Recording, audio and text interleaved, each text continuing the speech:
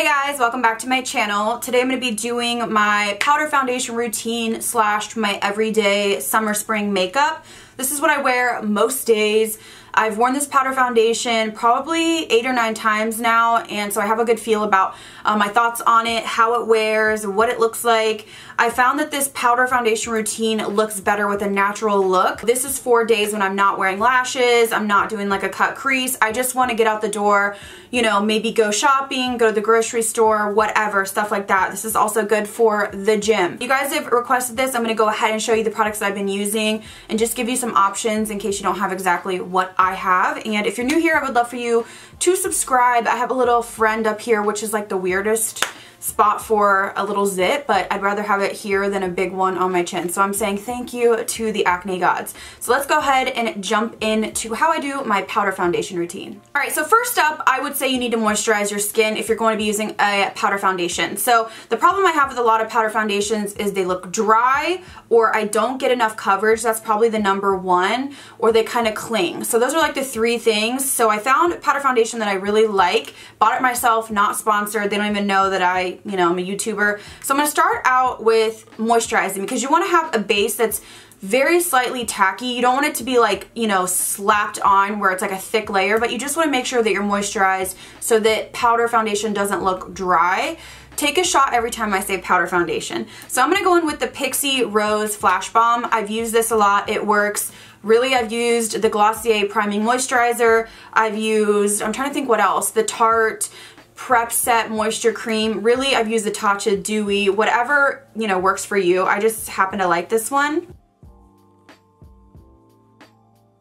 So I'm going to go ahead and just apply this all over the skin, focusing it in the areas that I get really dry, which is my forehead. Next up, just because I have massive pores, I was blessed with craters on my face, I'm going to apply just a little bit of a pore smoothing primer.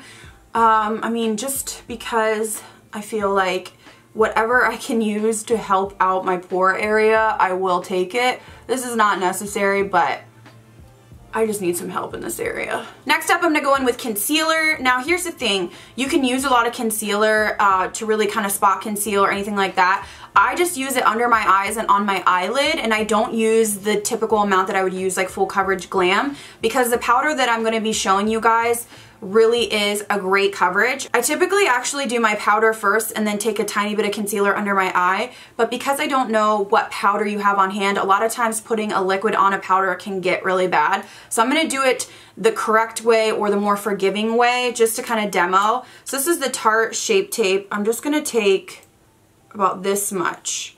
I really am not gonna take a lot. The powder that I'm using has great coverage. Great coverage. You'll see when I demo it. So I'm just gonna take a beauty blender and blend this out. And again, like I said, just on my lid too. But I really just want it right under the eye. I don't want to, you know, drag it all the way down, because the powder that I have really does a great job covering. So because the actual foundation I'm going to use is like matches my skin tone, it's deeper, I'm going to use this J-Cat Aqua Assurance powder just to set just under my eyes and my lid where I just applied that liquid product, because we're not going to be applying any more liquid anywhere else. So just go ahead and take a little brush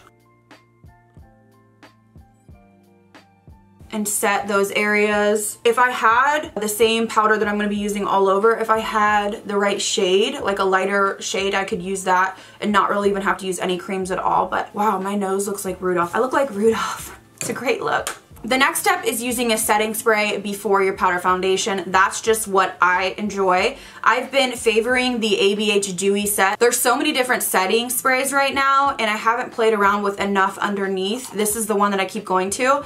So I want to apply this not liberally. I just want to kind of get a coating just so I have something for the powder to really cling to when I start buffing it in. So I just applied a few spritzes just to give me a little bit of moisture, and then I'm going to go in with the actual product that I keep raving about. So I saw this floating around on Instagram and YouTube, and I went ahead and purchased it, and I was blown away. This is from an Australian brand called Fit Cover. I got the shade Embrace. Now they also send you samples, like 3 different samples, which I thought was nice. Embrace looks dark in the actual jar, but for some reason it blends out to look fine on my skin tone. I've been wearing it a lot in my Instagram photos, a lot on Instagram stories, and I haven't been, you know, telling you what I've been using because I've been testing it out. So the brush I'm going to use is this big old Tarte brush. You can use a smaller brush. I just found this works well. It just kind of covers a lot of surface area and it gets me out the door, gives me enough coverage. So the way that I use this is I, you know, put this much into the cap and I start out and start buffing. So I'm going to kind of buff my brush into, it's like the swirl tap buff situation like Bare Minerals. All right, here we go. So I just kind of go like this, and then you see it's on the brush. You can tap it off. I'm gonna go ahead and start buffing and you'll see the coverage that I'm gonna get.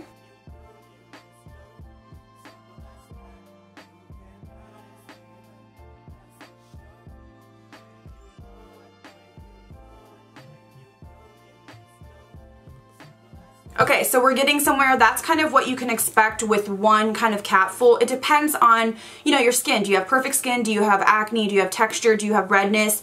I have general redness, so I need more coverage than the typical, probably, you know, consumer would need. So I'm gonna go ahead and apply another capful or dump out another capful and then do the same exact thing. So swirl it in, make sure it's really nice and packed into the brush, and then start buffing. So I found that buffing is the best technique, and then when you need kind of like spot concealing or certain areas, you can use more of a stippling motion. Make sure that I'm covering every area. So this is what you can expect very quickly. I would say in under a minute, you're just going to buff it on until you get the coverage you desire. And the funniest thing is it's set. So you don't need to add any more powder. I'm going to go back in with my J-Cat just to make sure that I keep kind of that brightness around my eyes, because like I said, I would typically do this backwards, and that it does work that way where you can do your face first and then go in with your concealer, but this way I'm just kind of bringing back that brightness around my eyes, and it's so quick, you guys, like I could leave the house right now. So I highly recommend this powder. Bought it myself. I can't remember the exact price. I will link it down below, but it shipped to my house from Australia within like 4 days, which I thought was great. And again, they give you samples to try other shades. So I'm gonna quickly jump off camera and do my brows super fast, and then I'm gonna show you kind of the products that I would use to get my everyday quick, like cute summer glam, but it's not gonna take me a long time. Okay, so I did my brows off camera, and I'm gonna go ahead and bronze. I'm gonna use my Physicians Formula Butter Bronzer. There's so many great bronzers out right now. This is the deep one, and I'm gonna use my Sephora 72 brush. I really have been enjoying this. And I'm just gonna kind of use this to kind of shape the face, contour, give me some color.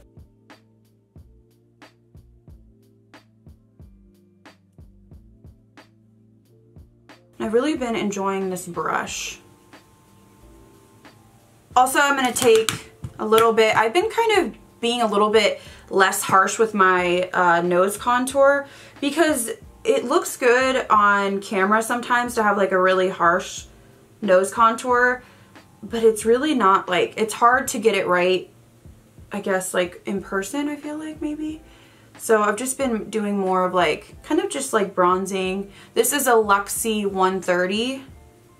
Next I'm going to do blush. I like a really hot colored blush, especially when I'm super bronzy. So this is NARS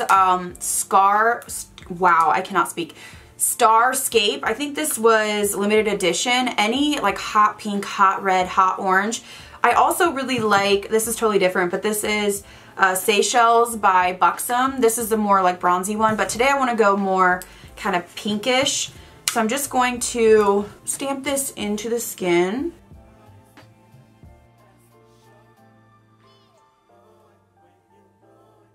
And then you can even kind of just like bring it over your nose. For the eyes, I'm going to keep it super natural. I'm going to go into the shade Peach. This is actually a blush from Laura Mercier. You could seriously use like a bronzer.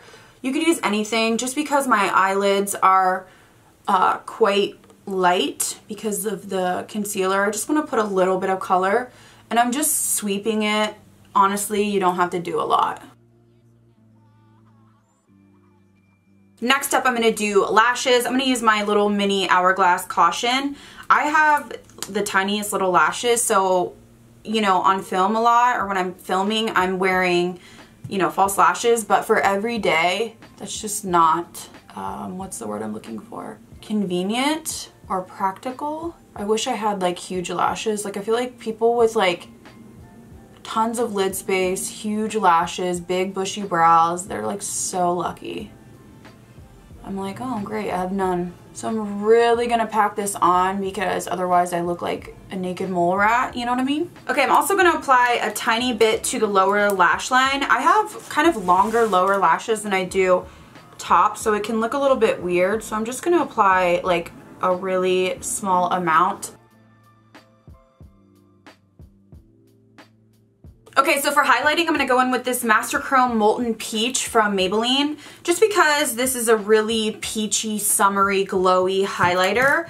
I am going to spritz my brush just because that's what I always do. And then I'm going to apply this basically all over. This is like a good color when you have a tan. So I really find myself kind of buffing in. So it gives you that really kind of wet look. Can even apply a little bit up here.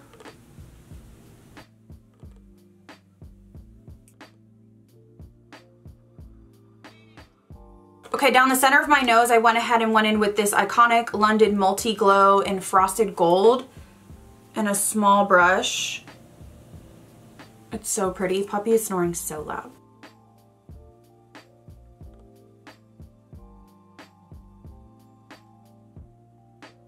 So I went ahead and lined my lips with this Sourmet Cosmetics lip liner in nude number 7. And then I'm gonna go ahead, I think I'm gonna take a little bit of this Fenty Beauty unattached and put it in the center of my lip. Like that's enough because this is like intense. Kind of gonna use this as a lip stain. A little goes a long way with this product. And then to go over that, I'm going to take my YSL Slim Lipstick in number 24, which is a pink.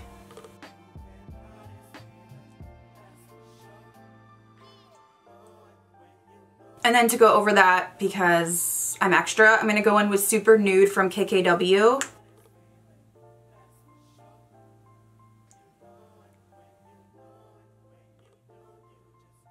And then the last step is I use the Benefit number 3 Precisely My Brow, and I just do freckles. So they're just faux freckles. There's no rhyme or reason.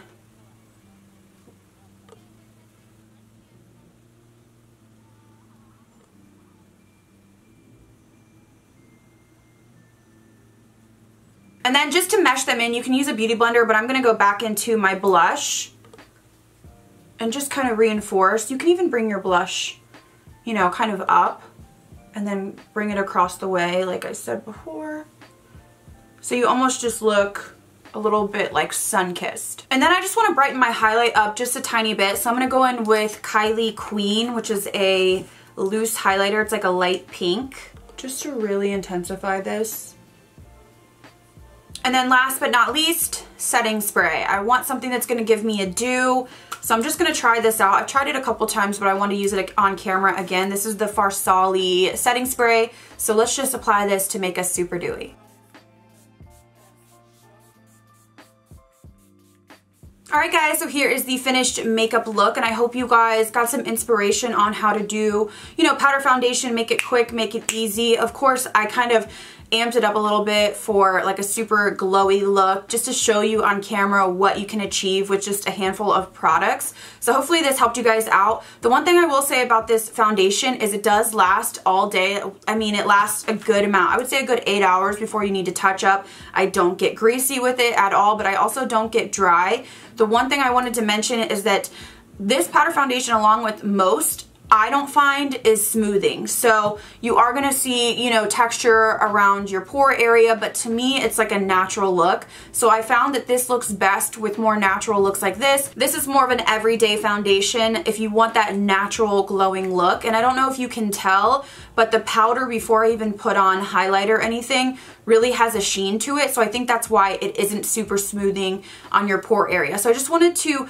let you guys know that, just in case you have a lot of texture or you're like, you know, you want something super smoothing. This is not smoothing, but it has great coverage and it gives you that really natural look. If you're after a natural, lightweight powder foundation that has coverage, I mean, I highly recommend this. So really love it. Probably gonna pick up a couple more shades because this one is like my self-tan shade. So hopefully you guys enjoyed this video. Let me know if you want more tutorials just in general. Sometimes I feel like my tutorials have to be super over the top, but this is what I've been favoring lately in my daily life. And when I post it on Instagram, you guys are always asking. So if you enjoyed this video, please give it a thumbs up. If you have any questions, let me know down below, and I'll see you guys in the next video.